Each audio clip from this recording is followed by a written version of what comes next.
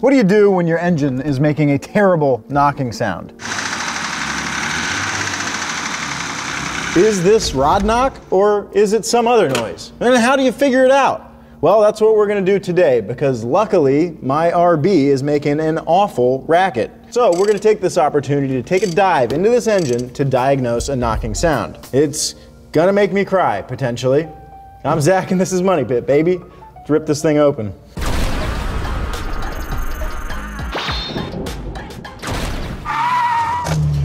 Thanks to car insurance comparison site The Zebra for sponsoring this video. This is what a complete waste of time and money looks like.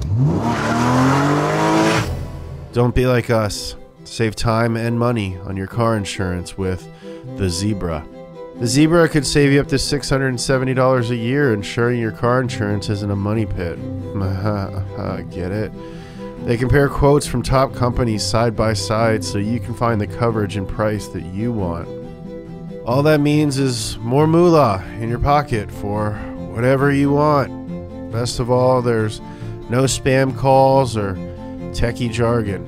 It's just unbiased, independent advice you can always trust to steer you in the right direction. Now, Job, why don't you take us in the right direction?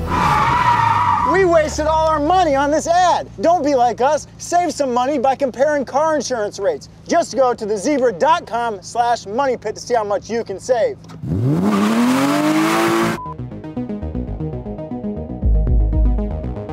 So a few months ago, right around Thanksgiving, I had this car out in the mountains. I was ripping around and it felt great. It was making good power. I had a huge smile on my face, making all the good noises. I ended up next to like a mountain basically, and I could hear some knocking bouncing off the mountain back into my ears. And I thought, oh my God, I think that's my car. So I pulled over as soon as I could, hopped out, listened to it real quick, listened to it for long enough to realize, oh, that's a problem. That sounds like some real catastrophic issues. I do think that the noise is coming from the bottom end of the engine, the rotating assembly, basically the crank, connecting rods, pistons, that sort of end of the engine. But the question is, how do you figure out where the noise is coming from? What part of your engine is making the noise? Well, the first thing we need to do, unfortunately, is listen to it. So I'm gonna fire this thing up and we're gonna listen to it knock.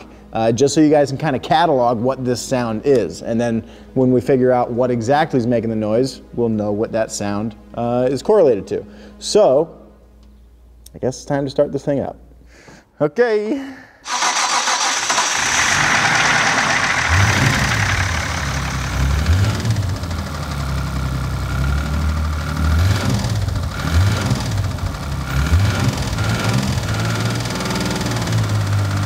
All right, that's enough, that's enough, that's enough. Well, that's the first time I've started the car since the day that this happened, and it sounds just about as bad as I remember. So now we gotta figure out where that sound is coming from. But before we can do that, let's kind of talk about the options or the possibilities for where that noise could be coming from. To do that, let's go look at the spare Miata engine that I got over there. So one of the first options is what you call piston slap, and that is pretty much what it sounds like. It's the piston slapping around in the cylinder bore and smacking into the sides of the walls. Basically it happens if there's too much clearance in between the piston and the wall of the cylinder. That can happen due to wear or due to being put together poorly or machined poorly or all sorts of reasons, but the fact is if it is happening, it can do a lot of damage and cause a lot of wear to your pistons and your block. So that's basically what piston slap is. To check for that, you kind of got to get your eyeballs into the cylinders and ideally onto the sides of the pistons. I have a bore scope that will be able to stick down the spark plug holes and look around and see if there's any damage. Moving right along, let's flip this engine over and get the oil pan off of it.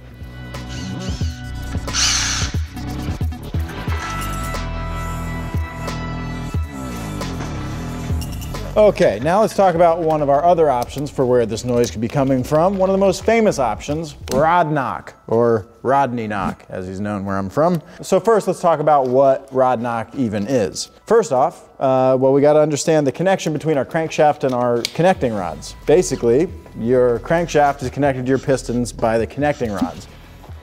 And your connecting rods are connected to your crankshaft by way of a bearing. So the clearance in your connecting rod bearing should be very small, a couple thousandths of an inch basically. Just enough clearance for a thin film of oil to separate all the parts and keep things moving nice and freely. Now, if that clearance isn't big enough or is too big, well, the oil can't do its job and you end up getting a bunch of wear and you end up with a bunch of excessive clearance because of all that wear, and then you end up with rod knock. So one way to test for rod knock is to take your oil pan off and wiggle all your connecting rod bearings.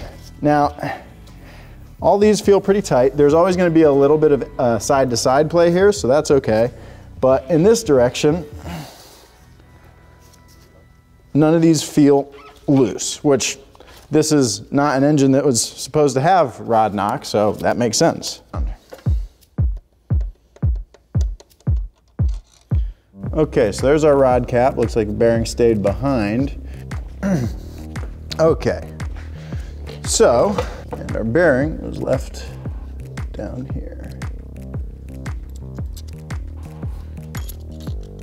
So this looks fine. I mean, there is some wear, but this is a pretty standard looking bearing. I mean, I'm sure if we take all these caps off, they're all gonna look pretty much the same. Let's do it. I'm actually kind of interested, just on a side note, to see what the bearings look like in this engine. So I'm gonna take them off. Basically same deal. Got a little bit of wear going on down there. Oh, and here's a good look at how these things get oiled. So you've got your big oiling hole in the rod journal here, and that's where oil is forced through to, you know, create that thin film of oil that everything rides on. So the oil comes from the oil pump and eventually out these holes in your crankshaft to force that oil pressure into these bearings and keep things happy and healthy. So oil pressure is obviously super important to keeping your engine happy and healthy, and the thing that really in a lot of ways determines oil pressure is your bearing clearance. So depending on this clearance, you'll have different oil pressures. If this clearance is very tight, then you're gonna have, well, you're generally gonna have really good oil pressure because not as much oil can escape these holes, right? But if this tolerance is really loose, well, more oil can fall out this hole into your bearings and, you know, down back into your sump. So you'll have lower oil pressure. Now I bring that up because it's also kind of a decent way to know if you've got a rod knock issue. You can see, I mean, this thing is supposed to stay like this. It's supposed to be dropped in, this tang locates it, you bolt it in place, and it should never spin. The bearing should stay still.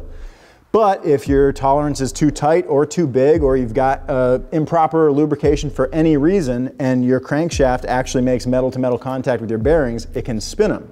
Now, if it does spin the bearings, well, then you've obviously got problems, right? That's gonna cause rod knock. You know, maybe the bearings will double up on one side and one side will have no bearings. And then basically you've got a huge gap on one side of your rod journal. So that not only creates the noise, because that gap that you now have lets your crankshaft smash into your connecting rod, making that deep knocking sound. But another thing that happens there is that your oil pressure will drop, because since you've completely removed a bearing from where it should be, it's no longer helping to control oil pressure. So if you spin a bearing, it can be because you lost oil pressure, or you can lose oil pressure because you spun a bearing. Now, the 240 still has fantastic oil pressure, 100 PSI at startup. So I don't really think it's a bearing, or at least a spun bearing for that reason, but it could be. Though I don't think so, but it could be. But I don't think so. But it could be. Without further ado, now that I've kind of laid out some of the options, some of the possibilities for these knocking noises, let's dig into the 240 and try to figure out where my knocking noise is coming from. All right, so it's great to understand the potential possibilities of where this knocking sound could be coming from, but actually finding it is a little bit of a different story. The fact is, you really got to get in there and see the issue with your eyes to know what it is. So that's what we're gonna do, and we're gonna try to do this in an order that makes sense. You know, try to go from easiest to hardest. So the first thing I'm gonna do is real simple. I'm just gonna check to make sure this thing is still in time. When I just started it and we were listening to the noise, I noticed that my timing belt is pretty loose. That could potentially mean that this is a valve train issue. I don't think that's the case, but it's incredibly easy to check. To do that, I just got a socket that I'm gonna stick on my crank pulley here, and I'm gonna turn it until our top dead center mark on the crank lines up with our top dead center mark on the timing cover, and then our timing marks on our cam gears should also line up with our timing marks on our timing cover. So just gonna spin this thing till we get to top dead center. All right, so now that I have this all lined up and I've got my crank pulley at TDC, we can check our timing marks, and once we check them, we can see that we are in time. So we haven't jumped time. That is good news. We still have a super loose timing belt, so that's gonna need addressed, but that's no big deal. The next easiest thing to do is gonna be to pull the spark plugs out and gander down into our holes. Okay, so I've been pulling out the spark plugs, pulling out the last one right now, and obviously as I pull them out, I've been inspecting them to make sure that they don't look awful or like there's any signs of damage or anything like that. Maybe a little dark, like running a little rich, but they look fine really. So the problem doesn't lie with these, but now that we've got all the spark plugs out of the way, we can look down into the cylinders. This is my bore scope. I'm actually ogling over it. This is the first time I've used this one. So this just sends out a Wi-Fi signal and then sends the signal right to my phone. So it's really simple. It's just this and my phone, an app you download. So it's a really handy tool to have around, and it should make poking around in these cylinders a lot easier. So let's go jam this down in my holes. I'm going to turn the crank so that whatever cylinder we're working in, the piston is at bottom dead center so we can see everything. And basically I'm just going to look around, look for any signs of damage, look for anything that looks out of place, look for any blown holes in the sides of anything. Yeah, I mean really that's it. We're just looking for anything that looks bad. So let's look. Okay, so right here I can see a little bit of wear. You can kind of see some striping, but that doesn't look very bad. That's certainly not enough to make any noise. And you can see cross hatching, and I can still see some vertical wear, which isn't great, but it doesn't look terrible. So I'm gonna keep doing this through all the cylinders. I'm gonna just be looking around, keeping my eyes peeled for any damage. And if I find anything, you'll be the first to know.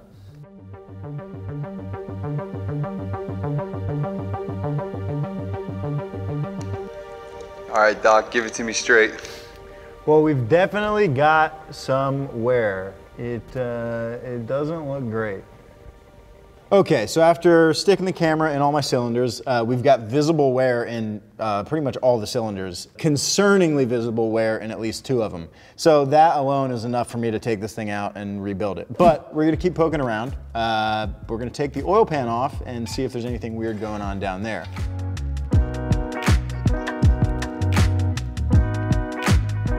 Okay, so now we got the car up in the air. So now I'm gonna drain the oil and we're gonna take a look at the oil as it comes out, see if there's any chunks of metal in it. I do see some reflection in the oil, like some little tiny pieces of glitter. Not what you want, because those are usually pieces of your engine. All right, so now that we've got all the oil out of the pan, I'm just gonna take the pan off so we can get a look at what's going on inside of there.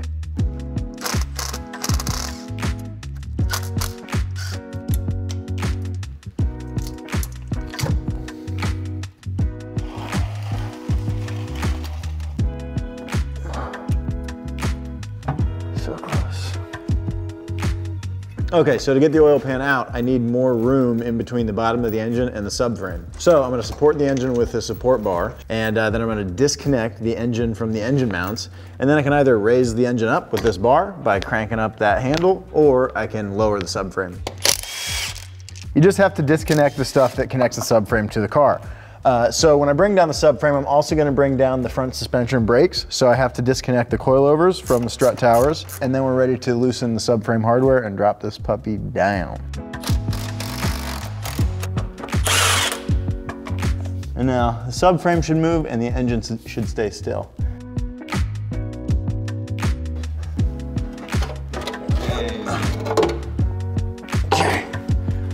Okay, now before we can go toying around, I'm gonna put this subframe back up.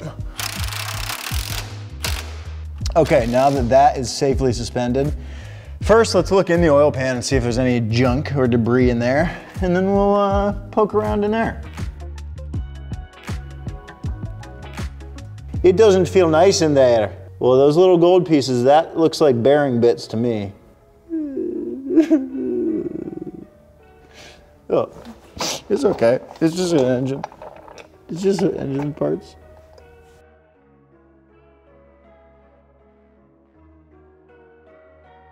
Well, the news is not good. All right, well, so we definitely have some, what looks like bearing particles in our oil pan. So let's go touch the bearing spots. Let's go see if we've got any loose connecting rods and figure out what the hell we're gonna do. Dipstick. Now what we're gonna do is basically just kind of try to wiggle the bottoms of all of our connecting rods and see if any of them have apparent play. And they might not. I might not be able to get too much play out of them. So we'll probably ultimately take the caps off. But first thing we're gonna do is just spin it around, give all these a good wiggle. Number 2 feels aight. Number 3 feels aight. Might as well do number 4. Oh, yeah, I couldn't see it. Number 4 feels aight. Okay. Number 5 feels okay. Oh, baby, and it is lucky number 6. You see it? Nice and silvery. Yeah. Good. That's how they all look, and like how they should. And number 6 comes around, you can see a little hot spot. Looks like we had some heat going on the inside of that thing there, so I'm gonna guess that that's where my bearing issue is. So I'm gonna pop that puppy off and take a gander.